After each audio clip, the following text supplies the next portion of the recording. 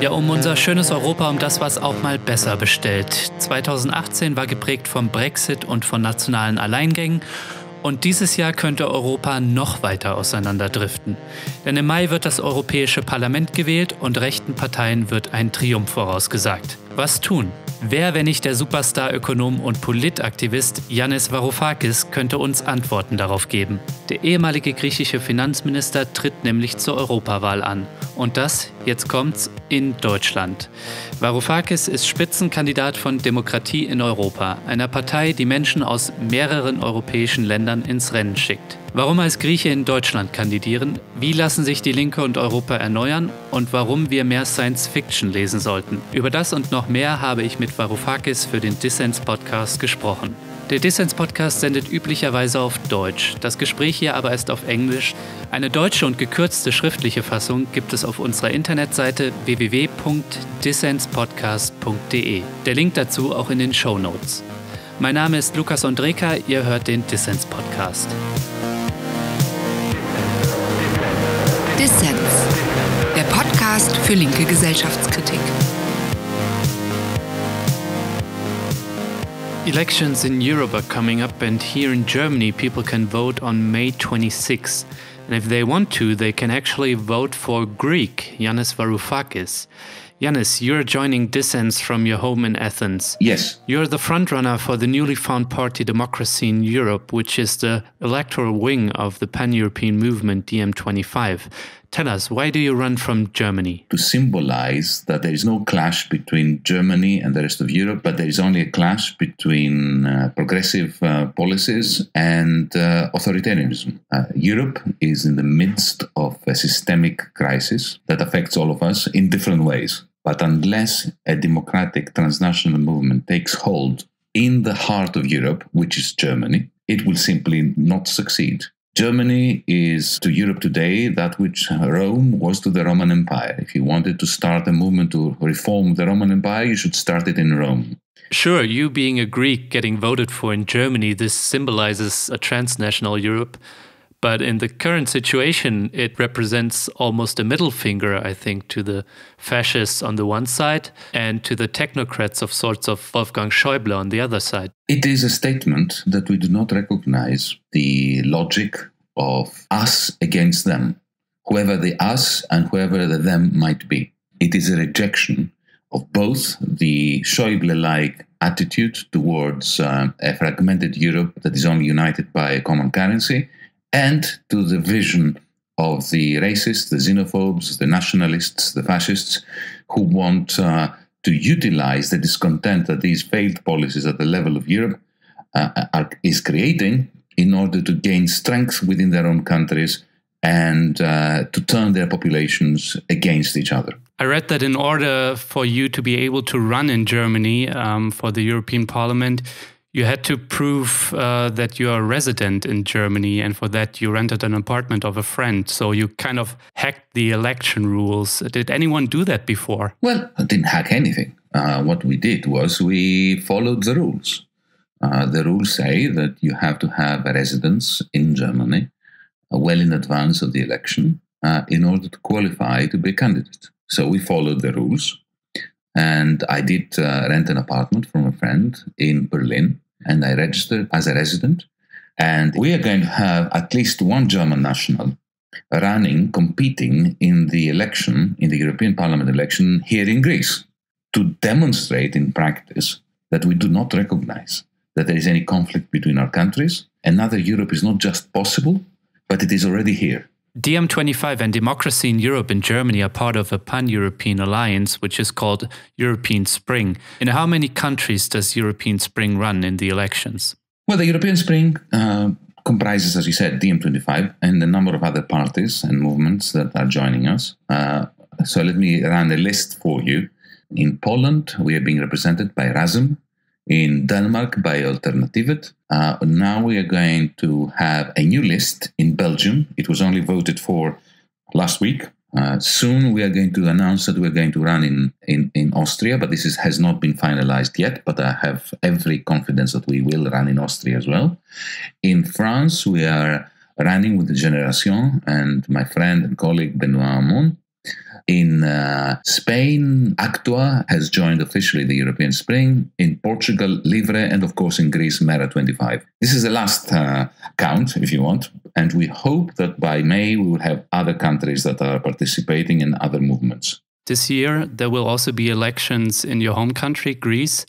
Depending on the fragility of the Syriza-led government, they might even be early elections coinciding with the European election in May. You declared that you will run for a seat back home in Athens.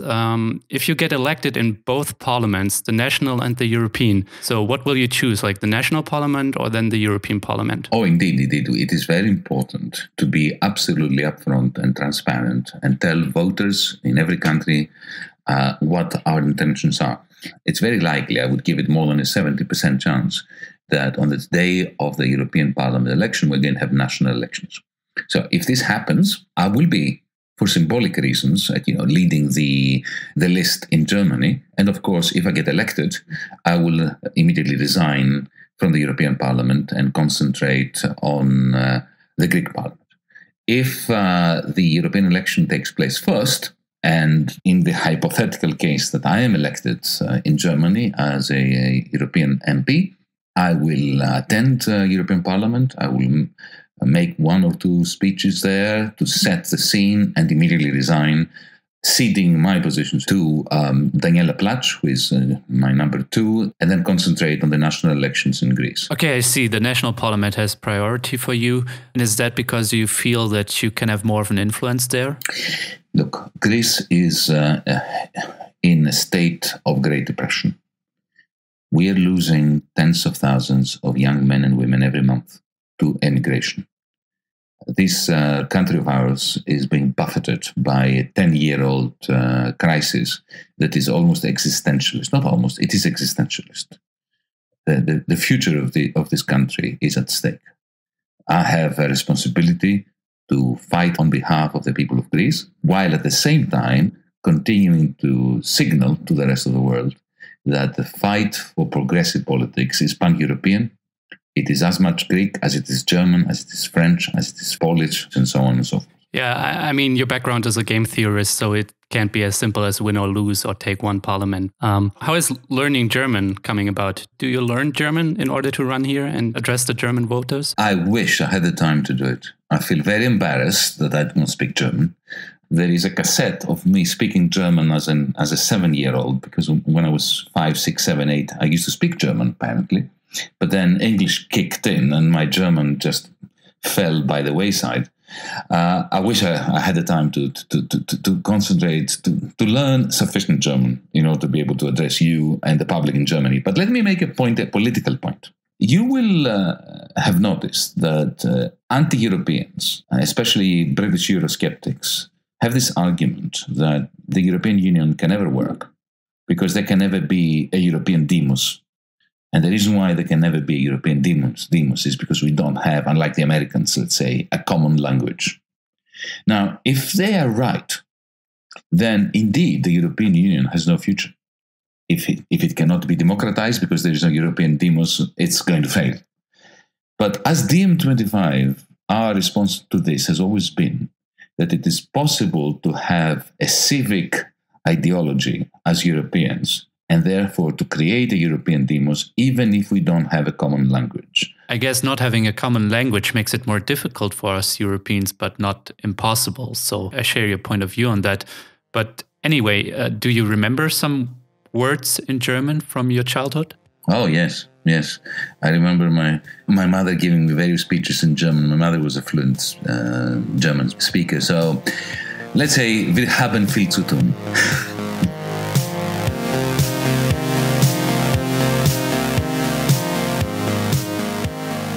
Dir gefällt der Dissens-Podcast? Dann werde doch Mitglied. Denn wir brauchen deine Unterstützung, damit Dissens weiter senden kann. Helfen kannst du uns schon mit 2 € im Monat. Und für das Geld winken Bonusinhalte. Also mach mit, denn du hast gehört, wir haben viel zu tun. Alle Infos hierzu gibt's auf unserer Internetseite www.dissenspodcast.de. Der Link auch in den Shownotes. Als kleine Besonderheit verlosen wir unter allen Leuten, die bis zur nächsten Dissens-Folge in einer Woche Mitglied werden, ein Varoufakis-Buch. Infos hierzu am Ende dieser Episode. Also dranbleiben. Hier ist der Dissens-Podcast. Zu Gast ist Yanis Varoufakis.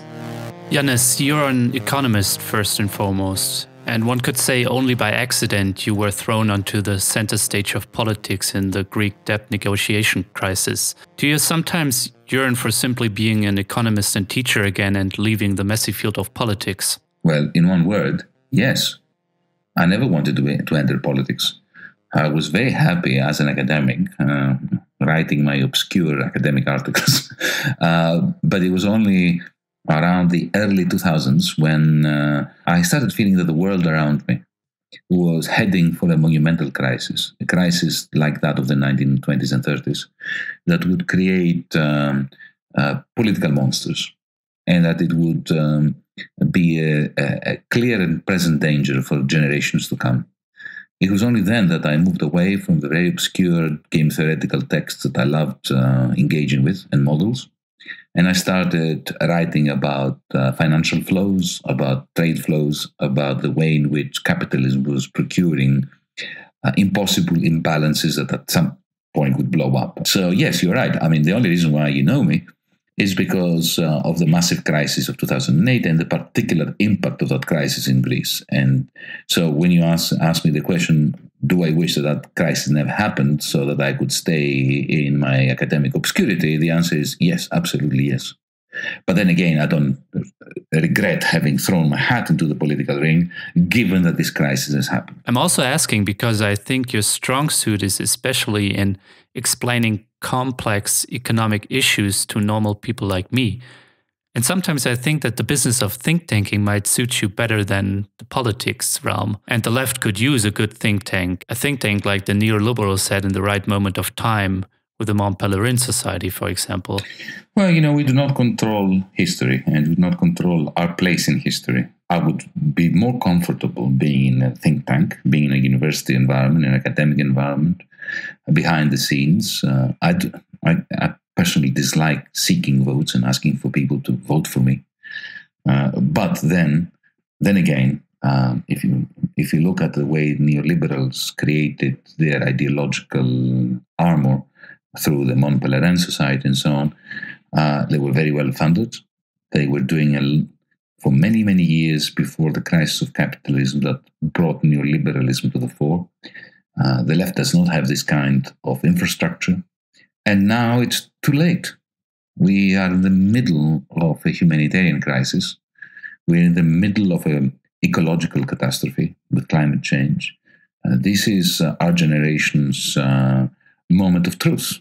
We need to be out there on the streets, in the electoral process, in the universities, in the media, to fight the political struggle and the ideological struggle. What I try to do is I try to remain as academic as I can within the realm of politics. In other words, you will hear me question my own beliefs quite often. That's why, for instance, many people are surprised that I call myself an inconsistent, erratic Marxist, because I do believe that you've got to be erratic. You've got to be able to question yourself. Everybody who is completely convinced about their own views is a fanatic and a dangerous fool. So it's important at this juncture to combine self-criticism and academic mindset with political activism. And I don't feel that there is time or resources to do anything different. I like that you brought up that you're an erratic Marxist, because the logo of this podcast is Marx himself, but ironically with the sunglasses on. And Marx's mantra was first and foremost that we always have to doubt ourselves. And always doubting yourself, I think that's something very important in nowadays complicated world. Indeed. And let's never forget that the left has committed massive crimes against humanity and against itself. The Gulag was invented so that communists go in it. And we must always remain skeptical of the left as leftists. This is something that many leftists don't like hearing from me, but I will keep repeating it because as the Spanish anarchists during the Spanish Civil War used to say, and they were completely correct, we need not just a red flag, but also a black flag, because red is excellent as a symbol of revolution, and the heart and enthusiasm, but also black must be there as a reminder of the darkness inside all of us. Regarding the left and the European election, there are some people that say there exist already well-established left-wing coalitions in Europe, and therefore there's no need for a transnational European Spring-like movement or wing. There's, for example, the Party of the European Left, which unites left-wing parties from different European countries. Syriza, the Greek left-wing coalition, for example, that you were part of during your tenure as Greece finance minister, this is part of the European left. And here in Germany, you have Die Linke, which is also organized in the European left. So why do we need another left project running in the European elections? Because the party of the European left is shrinking and becoming increasingly irrelevant for a very, very simple reason. They don't have a common program about Europe. Even Die Linke does not have a common program about Europe. To our detriment and with sadness, we note that Die Linke is divided. There is a wing which is Europeanist, like DiEM25, and indeed they are my comrades, my friends, Katja Keeping and many, many others who were part of DiEM25 when we began. They have the same views that we do about the importance of transnationality, the importance of taking over the institutions of the European Union and making them work for the many, not for the few. But then there is another faction in Die Linke, which is arguing for the disintegration of the European Union, the disintegration of the Eurozone, and indeed they're even calling for limits to migration, limits to the number of refugees that should come into Germany. When you try to put together these two different factions and to get them to agree to a common manifesto, you end up with the lowest common denominator.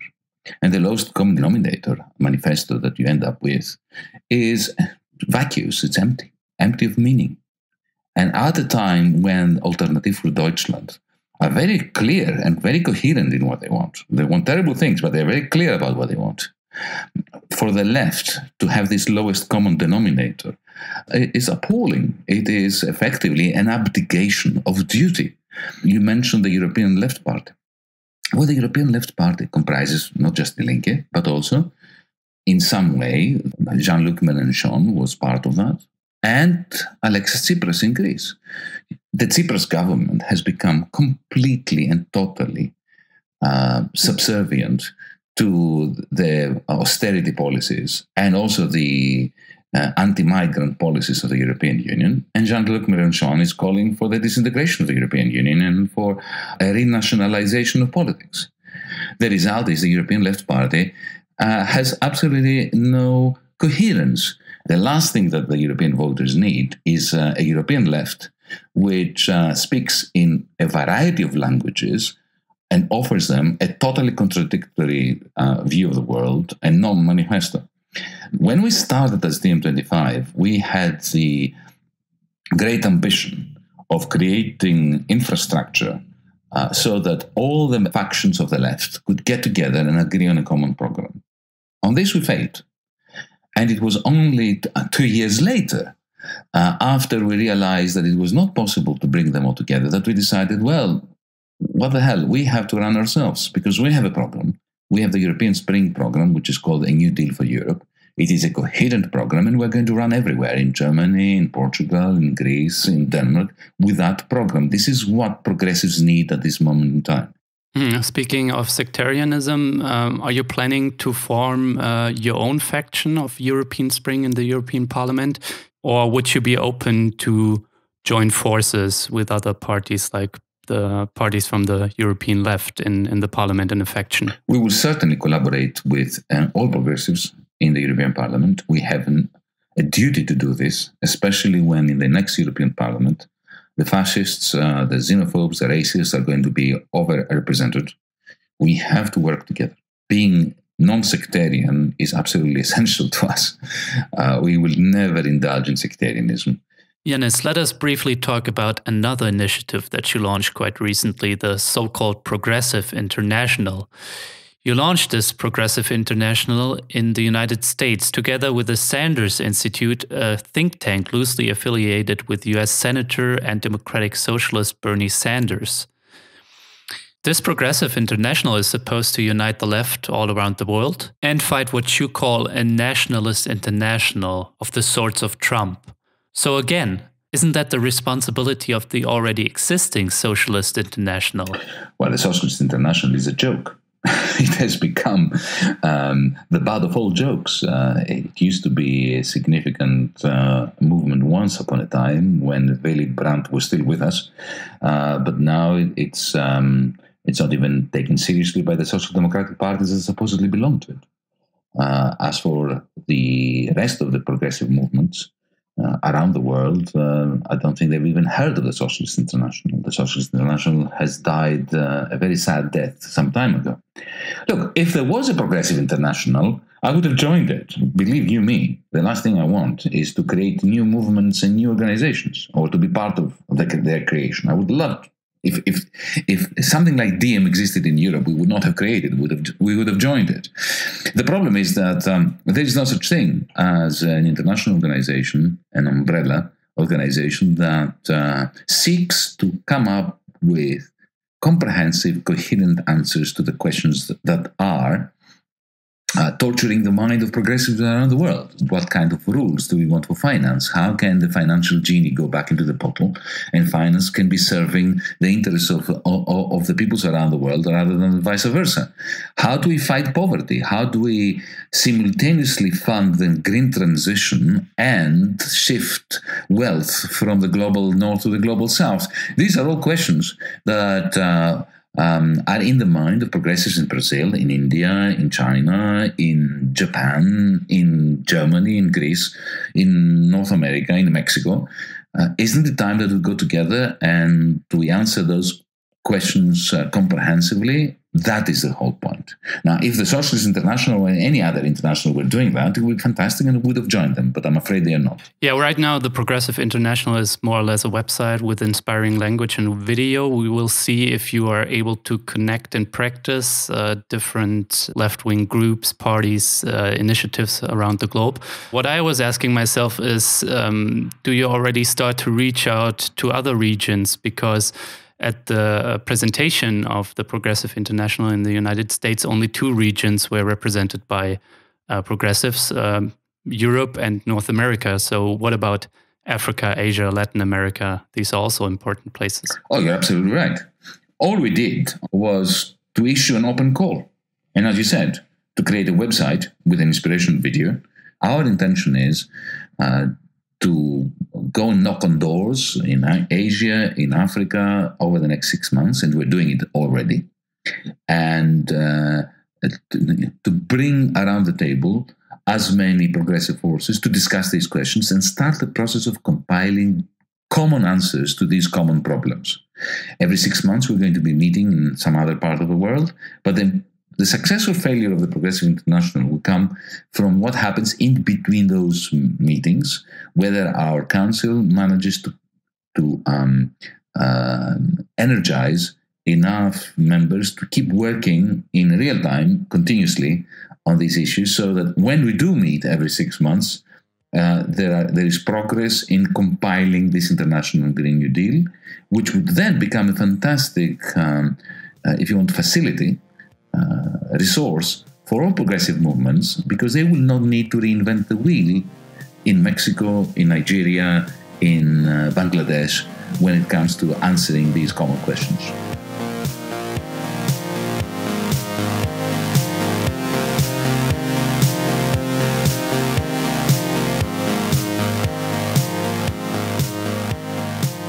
Yanis, the elections ahead of us, the European Union seems in a really precarious state. A lot of the key states are run by right-wing governments successfully riding the wave of anti-EU resentment as well as xenophobia and racism towards migrants.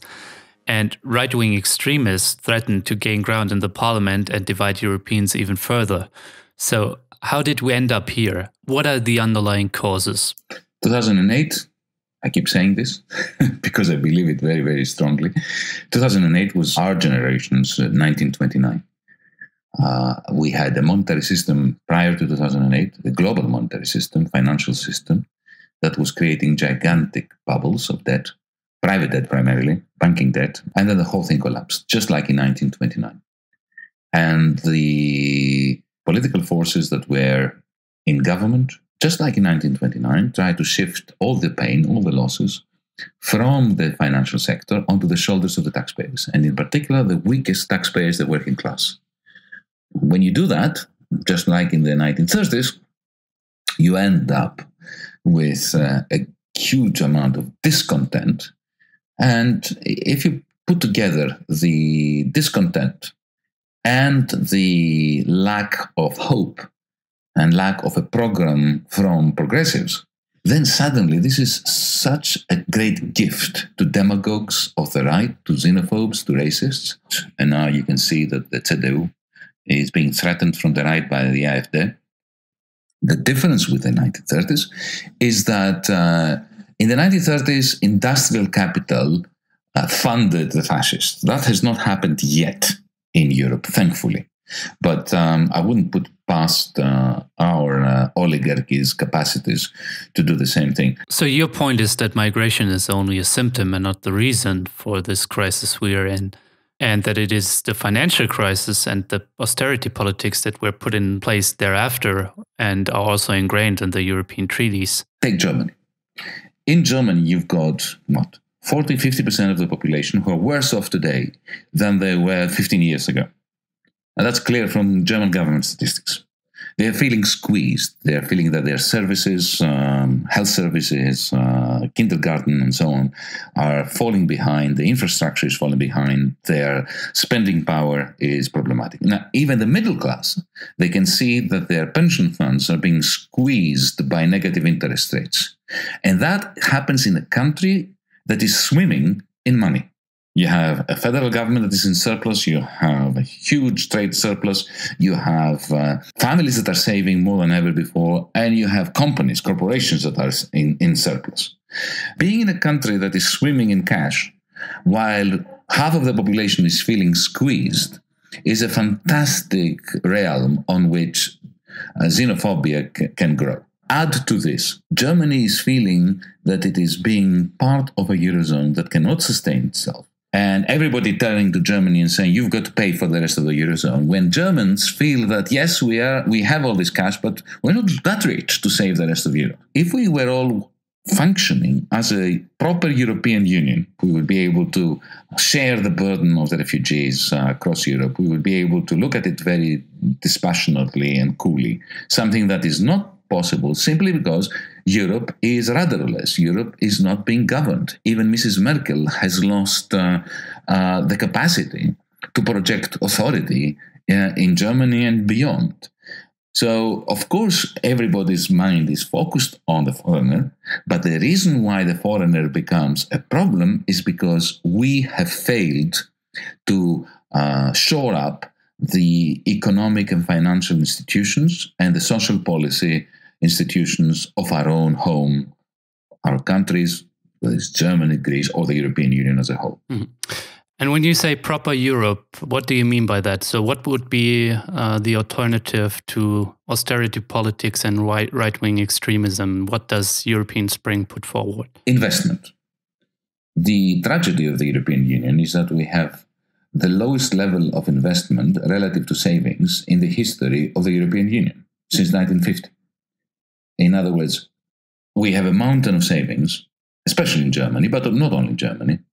And in comparison to the amount of savings that we have, our investment into things humanity needs, and by investment, I don't mean buying bonds. I'm talking about, investment in productive capacity, especially in green productive capacity, in green energy, green transport, the things that we need as Europeans in order to save our planet and to create the good quality jobs that will put our young people in good stead for the future. This investment is much, much less than savings. So we need to boost investment.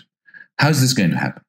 The private sector is not doing it because the private sector is too scared that if they invest, they will be producing goods and services for which there will be not sufficient demand. Our states cannot do it because of the fiscal compact, because they're fiscally stressed. Every state except Germany, perhaps, and maybe Holland, are hitting fiscal constraints. But we have the European Investment Bank that could easily produce a very large number of bonds. We, as European Spring and DiEM25, we're proposing 500 billion euros of bond issues from the European Investment Bank every year for 5 years to create a pool of money that goes into investment in green technology, green energy, green transport, which is something we really need in Europe. So no shared budget Macron style, which failed only a few weeks ago. Oh, I'm all in favor for a shared budget, but this is not the time because, as you know very well from Germany, the moment you start talking about a shared budget, the question becomes, okay, so who is going to be legitimizing this? If you're going to have a shared budget, a shared finance ministry, you need to have a shared parliament. You need a European Parliament that has the capacity to empower and legitimize the shared budget. That we don't have. Effectively, we need a new democratic constitution for creating a federal government. Now, this discussion is one we must have. But you and I know that we cannot have it tomorrow. And if we start it tomorrow, it will end up in an impasse. Because most Europeans at the moment want less Europe, not more Europe, because they don't trust Europe. So what we need to do, and this is the DiEM25 position and the European Spring position, we need to create hope in Europe. We need to use existing institutions under the existing treaties in order to solve major common problems. This is why I mentioned the European Investment Bank and the European Central Bank, because we have them. And the program, the investment program, the Green New Deal that I just outlined, is something that can be done tomorrow morning under the existing rules without violating any treaties and without any new treaties. So we can do it tomorrow morning. So if we do that, our audience will start thinking again of Europe as a source of solutions, not as a source of problems. Suddenly, Europe becomes again the realm of shared prosperity, and then the mood changes, and then we can have the discussion about a democratic federation that will take, of course, 10, 20 years.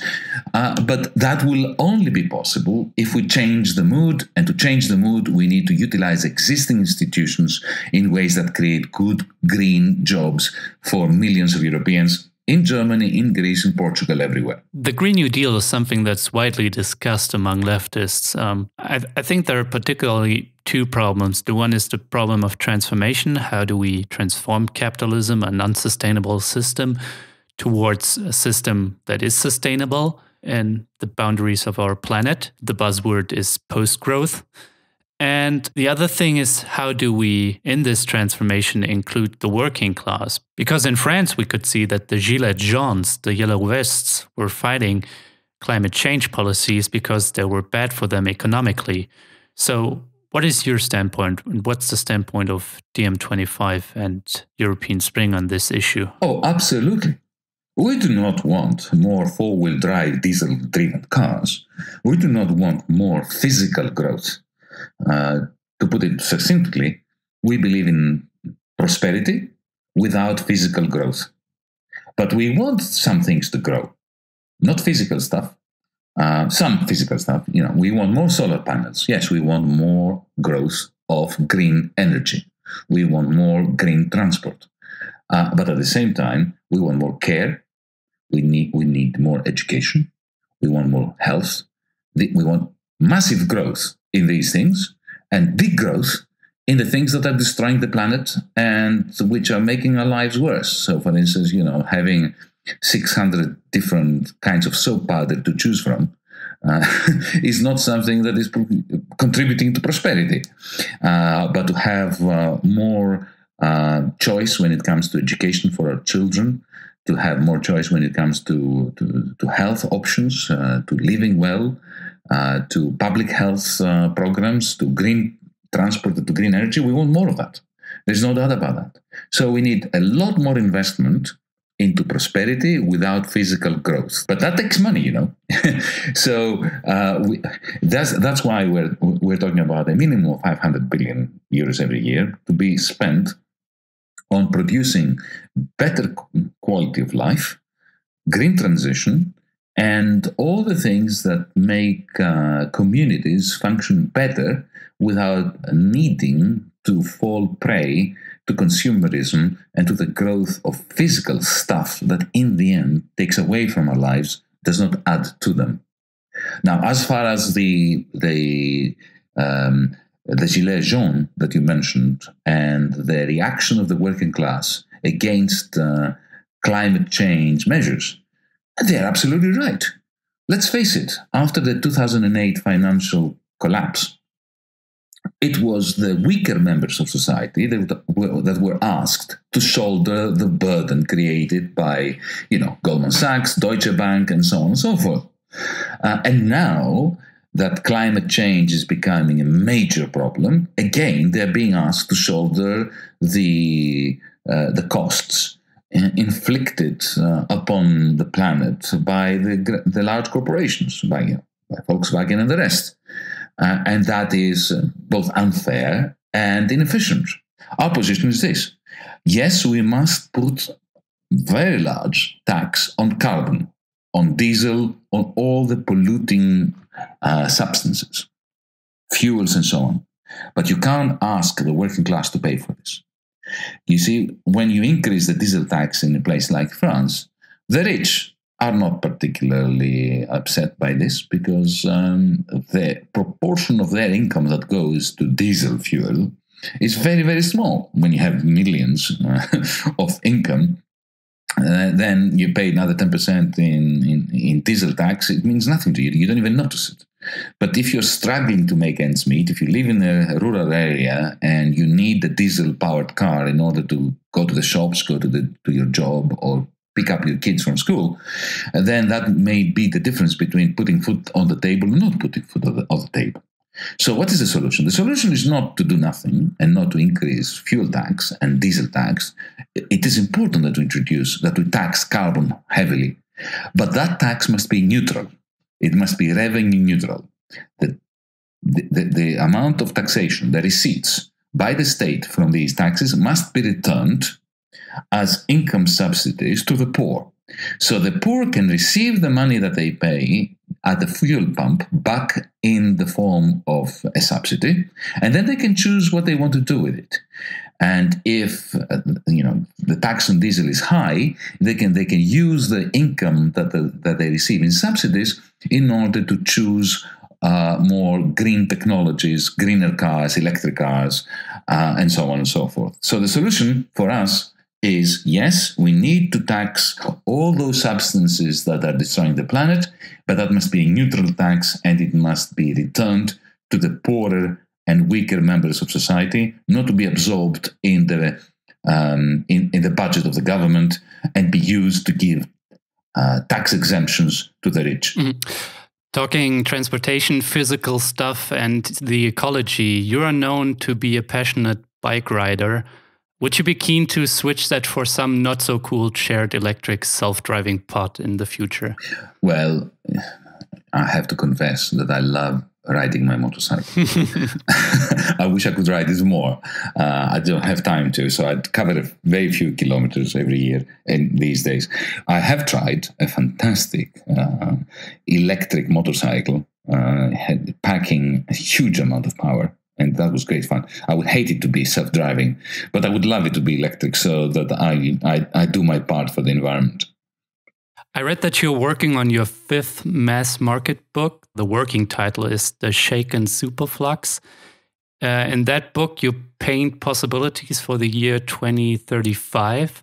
Sounds to me like science fiction a little bit. Can you give us a glimpse into your upcoming book and what the world will or could be in 2035? Yes, my book is going to be an attempt at science fiction. I love science fiction. As Frederick Jameson said, science fiction is the archaeology of the future, is the best way of exploring the present and our present reality. So the book is a reaction to a criticism of my previous book, Talking to My Daughter About the Economy, because that was all about how capitalism is. And the criticism that stimulated the next book was that, okay, so you're very critical of capitalism. What is the alternative? Maybe it's the best of all possible alternatives. So I needed to counter that. So in the end, I had to write a new utopia to describe how the present could have been different, given our technologies, without imagining that we live in a Star Trek world where machines produce everything, could social arrangements be very different and much better? That is the question.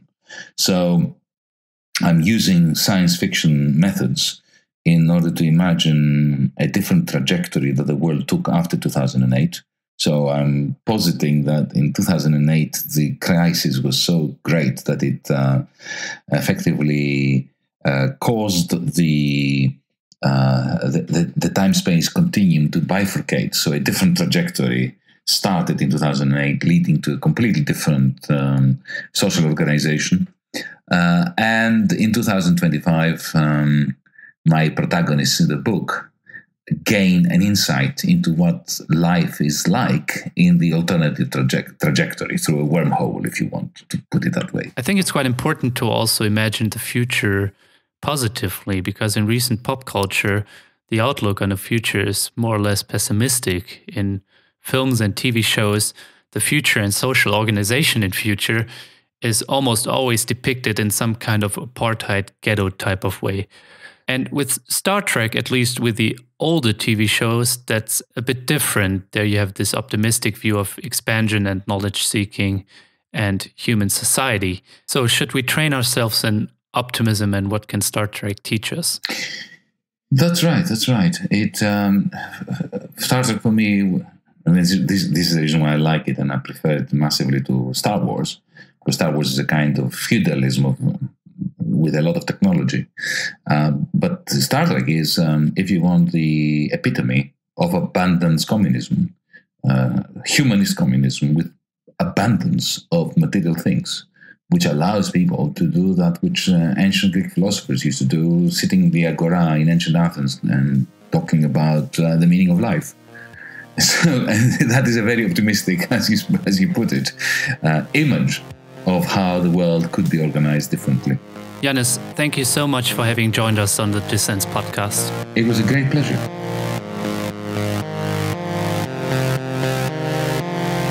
Das war Yanis Varoufakis, Ökonom, Aktivist und vielleicht bald Mitglied des Europäischen Parlaments. Von Yanis sind mehrere spannende Bücher erschienen. Zuletzt Adults in the Room, ein packender Polit-Thriller über seine Zeit als griechischer Finanzminister und seinen Kampf mit Europas Establishment. Links zur englischen und zur deutschen Ausgabe in den Shownotes. Unter allen Leuten, die bis zur nächsten Dissens-Folge kommende Woche eine Mitgliedschaft abschließen, verlosen wir eine englische Ausgabe von Adults in the Room. Also werdet Mitglied und sichert euch ein spannendes Buch. Dissens ist nur möglich, wenn ihr mitmacht. Dabei sein könnt ihr schon mit 2 € im Monat. Alle Infos hierzu und wie ihr uns abonnieren könnt, gibt es auf www.dissenspodcast.de. Das war der Dissens-Podcast für diese Woche. Wir freuen uns über Kommentare und Anregungen. Danke fürs Zuhören und bis nächste Woche.